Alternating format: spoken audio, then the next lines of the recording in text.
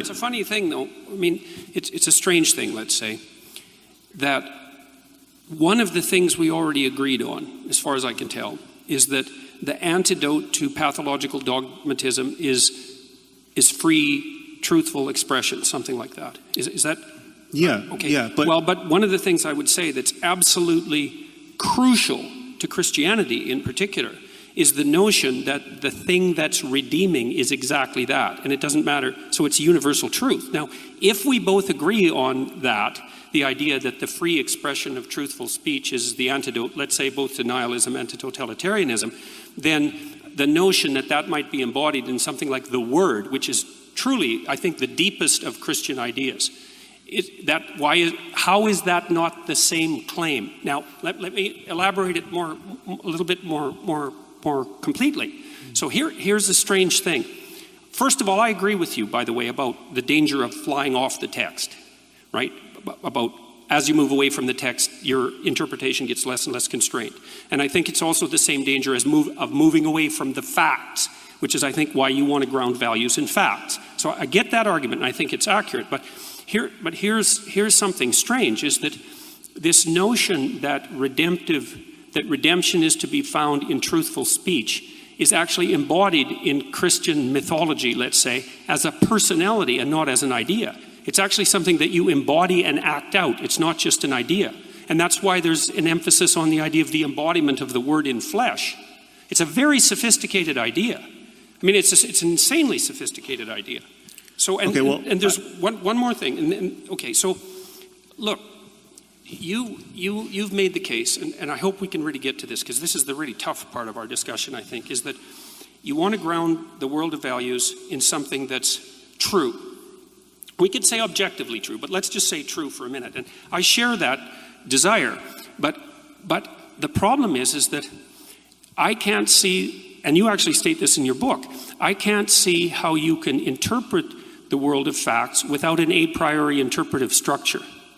And this is an old philosophical claim. It's not unique to me. It's the claim of Kant, for example, that you can't get directly from the fact to the value because there's an interpretive framework that mediates between you and the facts. So first of all, I'd like to know if you accept that proposition. And then the second question would be, if you do accept the proposition, then what's your understanding of the nature of the interpretive framework?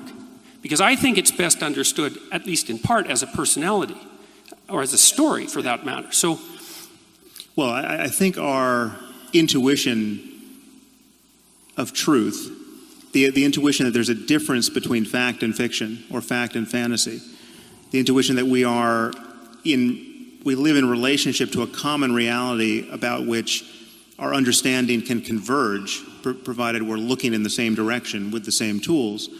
I think that it's certainly deeper than religion. It's not best captured by stories.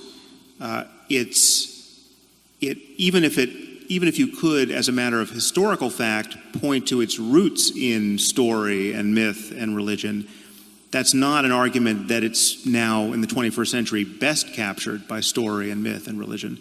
I think it is a fundamental intuition to which our sanity, both personally and intersubjectively, is anchored. I mean, to lose a sense of objective reality is to lose the platform on which you can communicate with anyone, and or rationally expect anything to happen a moment from now. To think that your memory represents something about a prior state of the world, and your beliefs represent something about a possible state in the future, all of this is anchored to a sense that there's a difference between knowing something really and just imagining it, right? There's a difference between perception and hallucination. And all of these distinctions are born of this intuition.